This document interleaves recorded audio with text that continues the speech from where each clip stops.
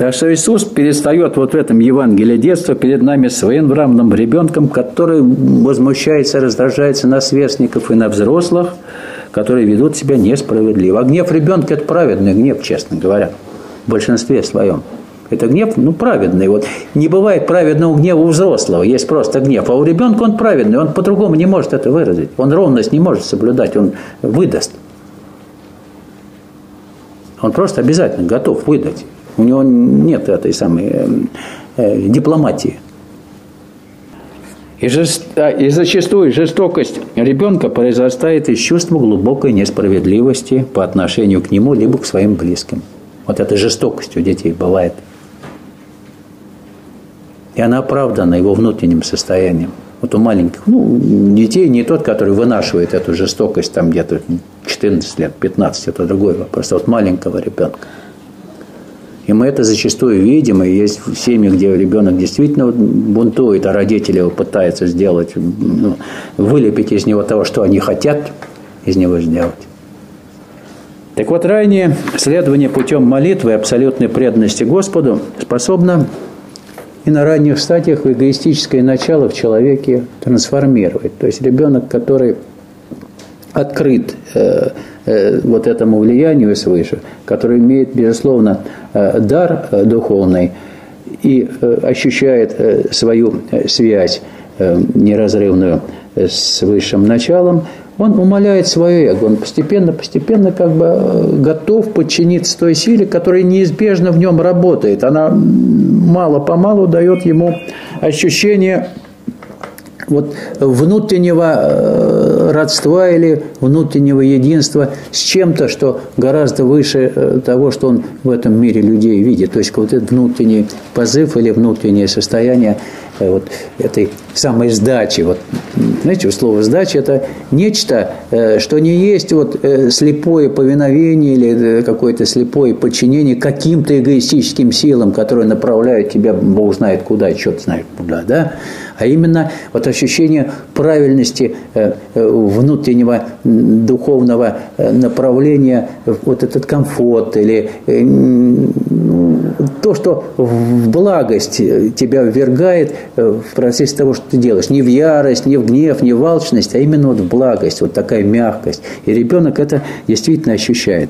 Но это отнюдь не означает, что этот человек, который реализует этот самый короткий или самый безболезненный путь молитвы, он не встречает на пути трудностей. Но они бывают. Иисус не избежал этих трудностей, не избежал искушений. Вот к моменту духовного рождения у него были эти трудности, искушения были. Многие в дальнейшем проблемы тоже возникали у него. Вот. Значит, он имел то человеческое начало, которое в конечном счете, в общем-то, сродни нам всем. И, безусловно, если бы он был стерильный, абсолютно чистым, божественным изначально, он бы не испытывал этих страданий, не испытывал бы искушения. У него это было. Значит, часть его и то, что мы носим в себе, они имеют тождественность. Так вплоть до 30-летнего возраста Иисус был известен у себя в округе только как плотник, сам плотник и сын плотника Иосифа. Находясь в гуще жизни мирской, безусловно, он был в этой мирской жизни активен, он не выделялся среди односельчан ничем особенным. Никто его не мог выделить, разве чем набожностью, наверное. Она у него была, но он ее не выставлял там на первый план. Вряд ли он там на углах улиц молился или перед людьми себя показывал праведником. Внутренне, действительно, он нес в себе вот это божественное начало, но не кричащее начало, которое вот на показ, на публику выставляется. И абсолютно несостоятельно довода о том, что Иисус якобы большую часть молодости, от 17 до 30 лет, провел на Востоке в общении там с учителями. И что он там, дескать, на Востоке, в Индии или в Тибете приобрел глубокие эзотерические знания и исключительные магические способности. Глубокие знания, эзотерические, магические способности. Действительно, существует такая легенда, которая нашла отражение в книге Элизабет Клэр «Профит. Утерянные годы Иисуса». Есть такая книга, если кто-то ее читал, содержание, наверное, знает и понятно, так сказать, о чем там идет речь. Еще ряд книг на эту тему появлялся. Появилось ладно скроенное, красиво скроенное Евангелие эпохи Водолея, написанное в наше время неким Леви, тоже там вот эти перипетии его путешествия описываются. Это тоже, в общем-то, очень ловкая вещица, которую смастерили на сегодня для того, чтобы дезавуировать вообще его миссию и каким-то образом все взять, распылить и вообще ничего оставить камень на камне из того, о чем он говорил и откуда все у него это произрастало. Так вот, смотрите, не стану я вам говорить о деталях, не стану вас утруждать перечислением аргументов, утверждающих позиции этих авторов, что, дескать, он где-то там путешествовал. Скажу только, что самый исходный документ, в котором якобы фигурировало имя Иисуса, где-то говорится о том, что он был на Тибете, сам исходный документ якобы хранится в одном из буддийских монастырей, который автор именно вот этот документ использует в качестве указанной карты в своих рассуждениях о вот этих потерянных годах Иисуса. В этом документе дается ясно понять, что христианство целиком вышло из буддизма. Что буддизм есть, так сказать, основа христианской религии. Что сам Будда, дескать, наставлял, по сути, Иисуса вот в его деятельности. Смотрите, вот в главе 6 цитируемого документа говорится о том, что Иису или Иисуса Будда избрал распространять свое святое слово. В этом же документе устами Иисуса якобы говорится о ложности джайнистской религии. Вот параллельно с индуизмом, параллельно с буддизмом была в Индии джайнистская религия. У них там свои были, так сказать, особенности, свои заморочки. И вот, что Иисус говорил о ложности джайнистской религии. Она ему это до лампочки, это джайнистская религия. И вообще все, так сказать, не имевшее отношения к тому, что он был призван сделать. Нет, вот там вот указано такое. Понятно, что поднимается буддизм. И вот на сегодняшнее время Иисус, он как бы используется, вот его якобы пристрастие к буддизму в качестве указанной карты, что вот он был сторонник буддизма. Вот видите как? На сегодня все это. Все эти фальшивки сделаны сегодня. Никакого отношения к древности это иметь просто не может. Просто не может. Так вот, если, еще, так сказать, момент, если в канонических текстах Нового Завета в осуждении Иисуса на смерть целиком повинно духовенство иудейское, вот представители народа, там избранные, да, народа, которые приговорили его вот, к казни, а оказывается, что в этом документе-то они были напротив, за его освобождение. А вот только Понтий Пилат, их не послушав, взял, так сказать, и приговорил Иисуса вот к такой позорной смерти. Вот это до грубости тонкий антихристианский альянс. Вот придумали, вот давайте-ка вот тут вот эту мину заложим, и чтобы, так сказать, вот все основы христианства подорвать изначально, сразу взять и их взорвать именно вот в основе своей, потому что Иисус – это все-таки основа. Это то, что действительно является камнем, да, краеугольным христианской религии. А можно это все выветрить, религия останется, а Иисус будет так, как будто и ни при чем. Вот так. Его сейчас в сторону туда оттеснили, тоже на обочину куда-то. Его и не видно, в общем-то. Он только как вот портрет висит, да, вспоминается его имя, а его не видно. Вот то, что он в практическом плане призывал делать, то, что он на самом деле реализовал, то, что он сам является путь истинной жизни, этого никого не волнует. А стяжание духа, ну какой дух, о чем речь? Так вот, невозможно было так отредактировать речения Иисуса, чтобы в них не осталось ни единой зацепки, которая позволяла бы даже намекнуть на его причастность вот к путешествиям в Тибет или в Индию. Ну, невозможно, он же говорил вот все его речения. Тогда цензура-то особо не занималась редактированием. И явно бы, если он там был, он что-нибудь ляпнул бы такое, да, вот так бывает. Без этого нельзя, коль ты там побыл 13 лет, походил, ты, может, наверное, с таким налетом бы ты пришел и сюда домой, и такое бы говорил. А он не говорил ведь такого, ни капельки. Ни в одном из его речений нет этого налета даже. Блеска его нет. Очень ранние списки найдено речения Иисуса, когда ни о какой намеренной фильтрации или цензуре вообще речи быть не могло. Нет там этого. И, наконец, самый главный аргумент против этого восточного варианта. Самый главный аргумент. Это аргумент в Евангелиях представлен. Путь становления Иисуса как Спасителя и мирового Учителя – это путь, пройденный Иисусом в традиционном новозаветном изложении. Именно в этот период пребывания Иисуса в Палестине, в последние трехлетия его жизни, с ним произошли те знаковые события, без которых он не мог учительствовать на Востоке.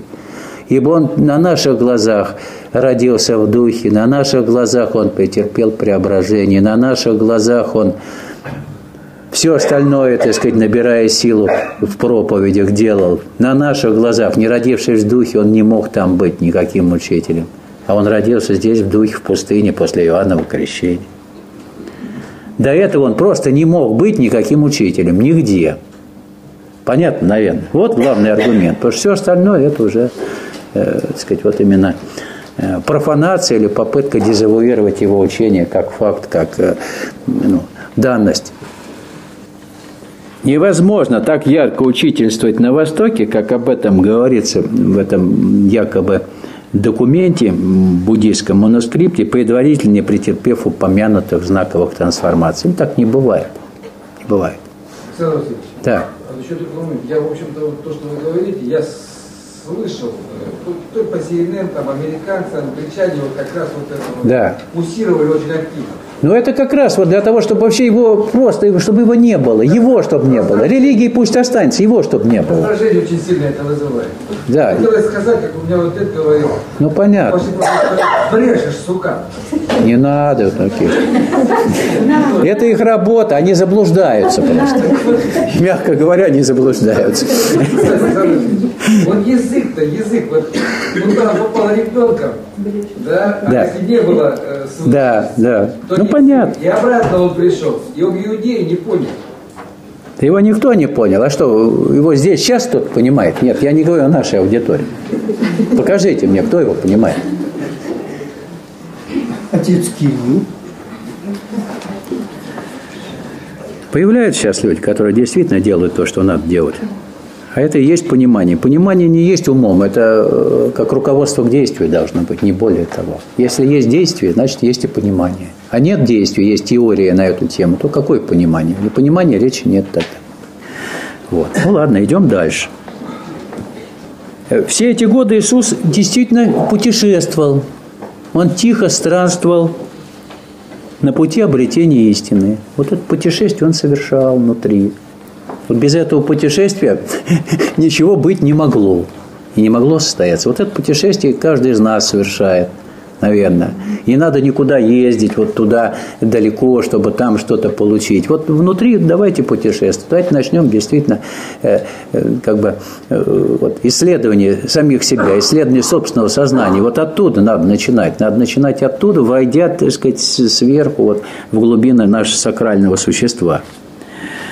Не исключено, что Иисус в юности, в ранней молодости имел контакты с представителем полумонашеского ордена Есеев, которые вели уединенную жизнь, праведную жизнь в колониях есейских на берегу Мертвого моря в Кумране. Там недалеко можно было дойти туда и там посмотреть, как жили вот эти есеи. Это полумонахи, которые считали, что они только спасаются. Это ветхозаветные, это, будем говорить, исполнители Ветхого Завета, которые считали, что вот они только спасаются по-настоящему, все остальное, вот это фарисейство и вся эта клоунада не имеет отношения к спасению.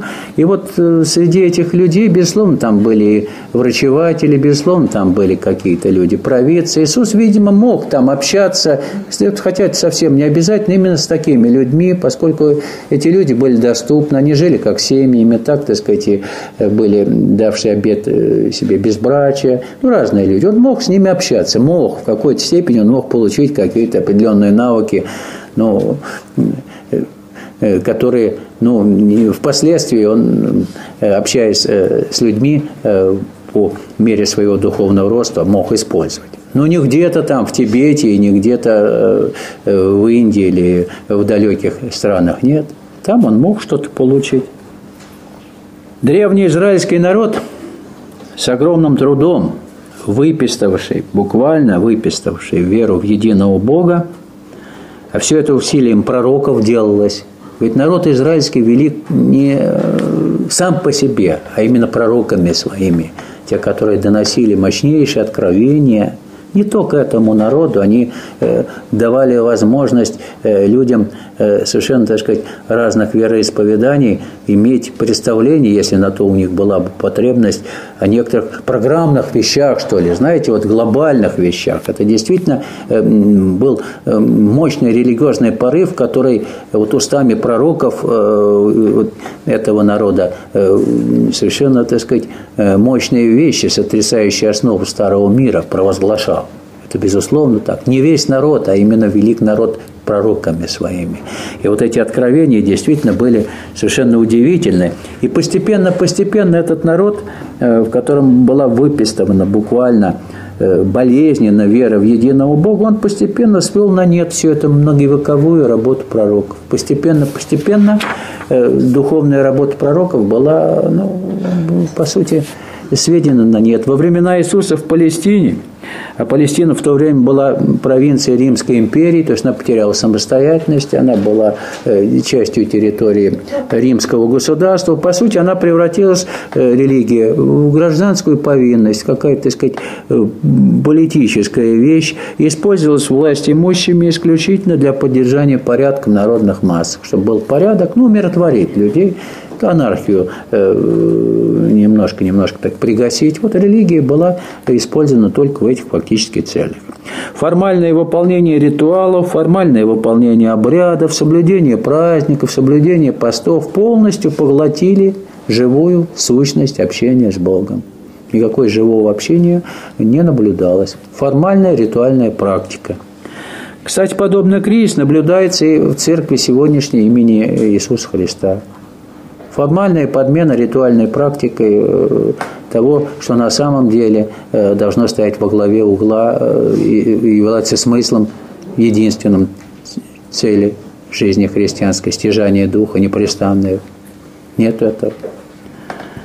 И в сердце молодого... Да, Иисус прекрасно понимал, что происходит в церкви, вот той церкви того времени. Он прекрасно это понимал и не мог с этим смириться. В сердце молодого человека все сильнее пламя возгоралось, стремление к божественному.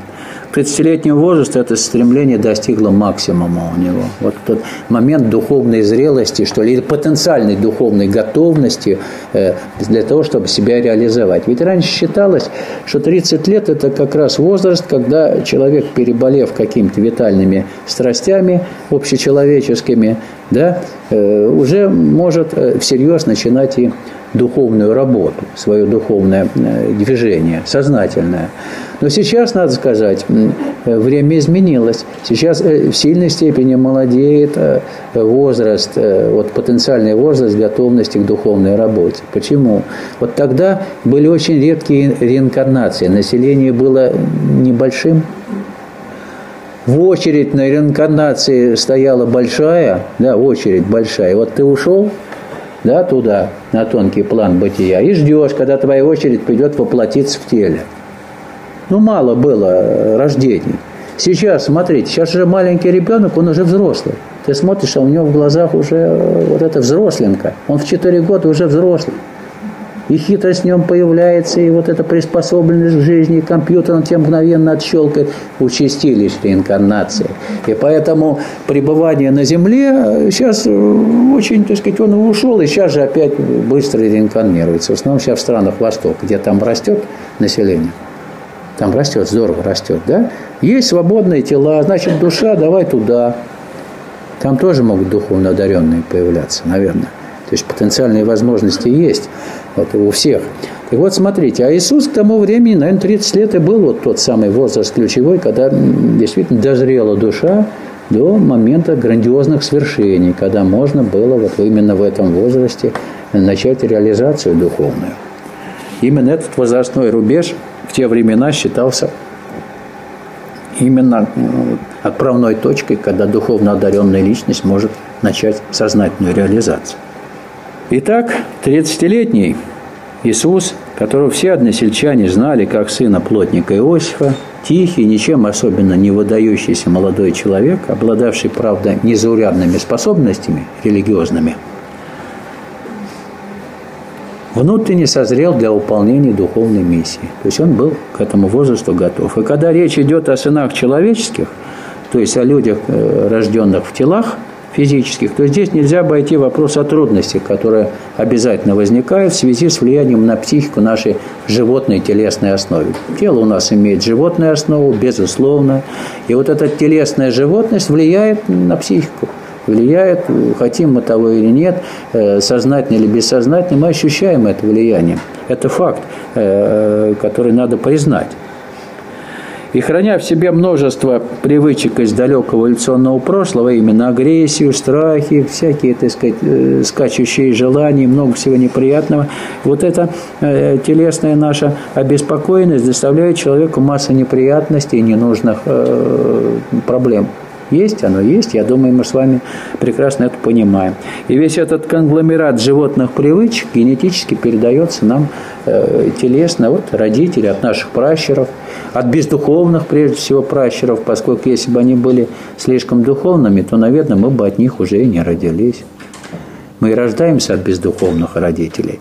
Они, может быть, хорошие, замечательные родители. Это не значит, что родители плохие, но что они не выполняли или не выполнили свою духовную функцию, вновь вернулись на землю, родили нас, наверное, мы внесем в себе тоже вот этот заряд антибожественный, что ли, антидуховный, безусловно, с телесными трудностями он начинает проявляться. И как гласят древние предания, все великие духи, великие по масштабам, стремившись постичь истину во всех ее аспектах, они мечтали воплотиться в человеческом теле здесь, на земле, чтобы здесь полностью познать и нижнюю полусферу истины, вот туда окунуться, опуститься, превзойти вот эти самые искушения и действительно достигнуть какой-то кристальной духовной чистоты. То, что земля очень благодатное место для духовной реализации. Вот так гласят предания, что великие человека-духи, которые воплотились на земле по желанию, чтобы именно здесь пройти эту школу. А нам и не надо по желанию проходить эту школу. Мы в этой школе и живем. То есть мы находимся в этой школе, потому что у нас идеальные условия. Смотрите. Да? Вряд ли мы сами выбрали, чтобы здесь находиться. Нас никто не спрашивал. Вот. Но, тем не менее, если с пониманием к этому отнестись, то у нас есть великие потенциальные возможности для духовной реализации. Даже если человека-духи там какие-то сюда хотели, а мы не хотим. Может быть, не хотим по неведению, а когда поймем, что надо делать, то, наверное, начинаем понимать, да, вот только здесь вот нам выпала вообще великая честь для этой реализации. Вот. Не избежал этих временных трудностей телесного влияния Иисус.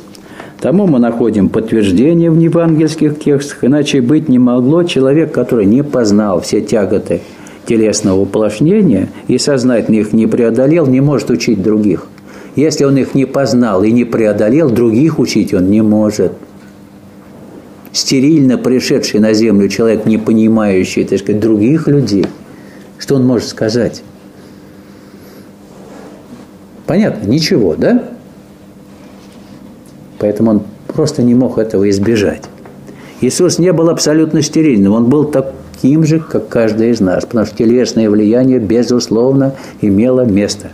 В этом и ценность его миссии. В этом ценность его миссии. Он не являл собой огромную непреодолимую пропасть между Богом и человеком. Если он просто Бог, не имея человеческой основы, то как мы можем с ним вообще, так сказать, быть на равных? Как он может сопоставить себя и нас, и мы себя и его в том, что он нам говорит, и то, что он нам рекомендует? Как? Это пропасть огромная. Он пришел в эту пропасть между безличным Богом, который на небесах, и человеком ликвидировать. Потому что он пришел в человеческом теле показать, что возможно обожествление в этом физическом теле плоти, и возможно ее трансформация, возможно преодоление того, что человек называет смертью, возможно преодолеть вот этот порочный круг, разорвать воплощение, реинкарнацию.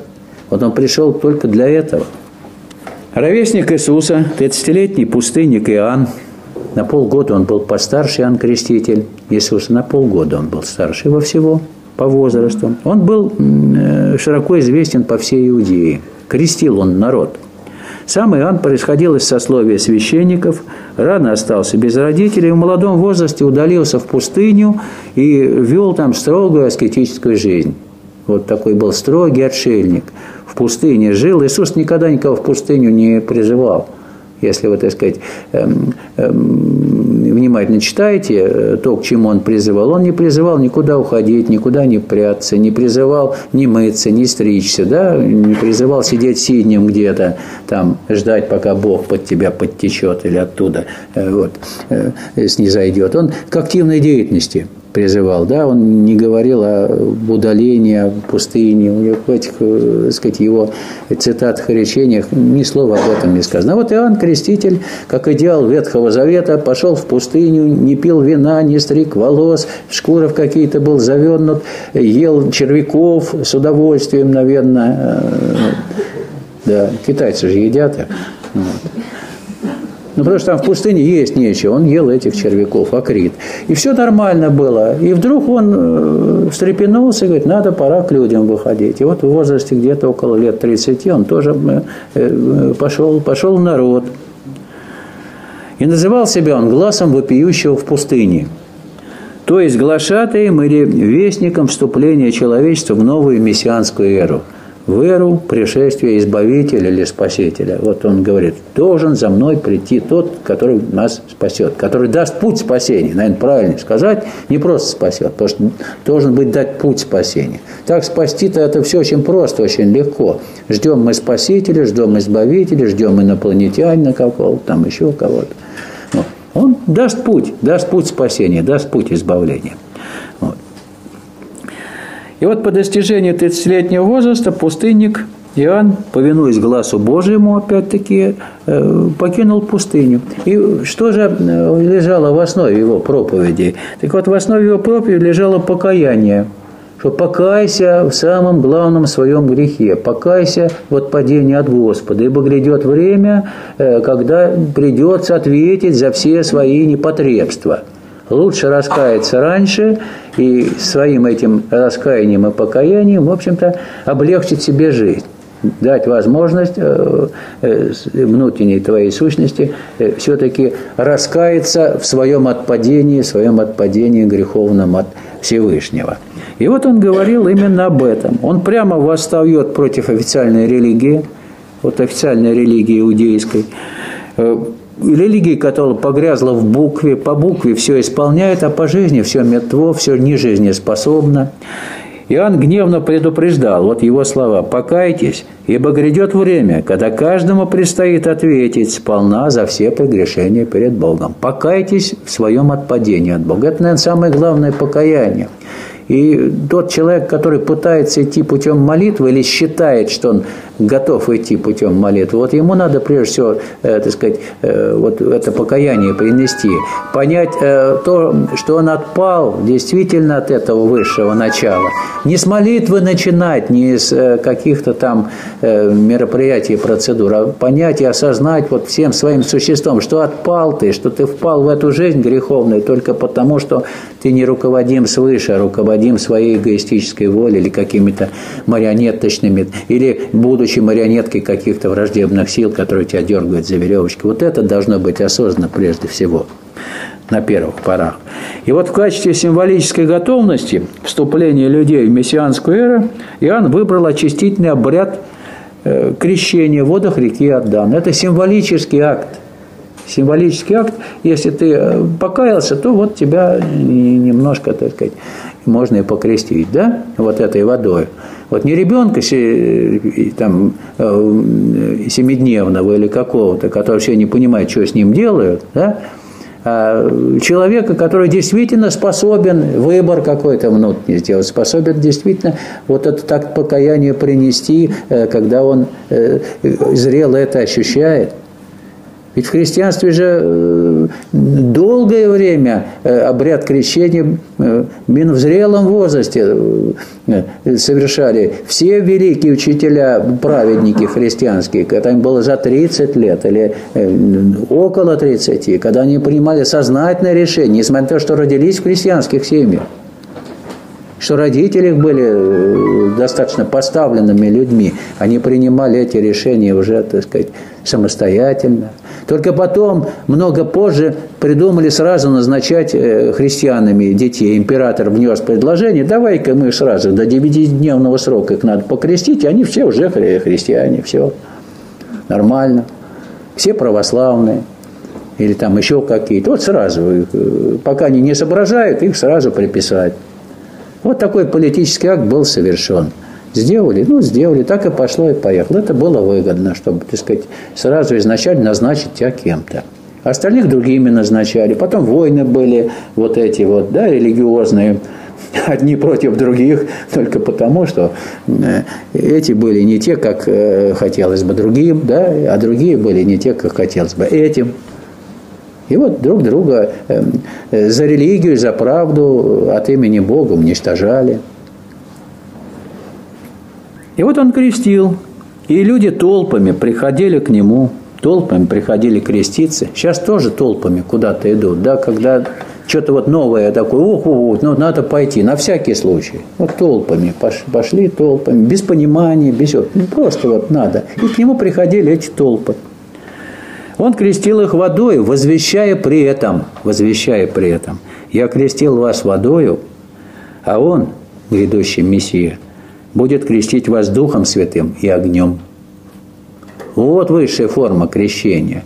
Это высшая форма и причастия. Не причастие, так сказать, хлебом и вином, а высшая форма причастия к Духу. Причастие Духом, к непрестанным стяжаниям Духа.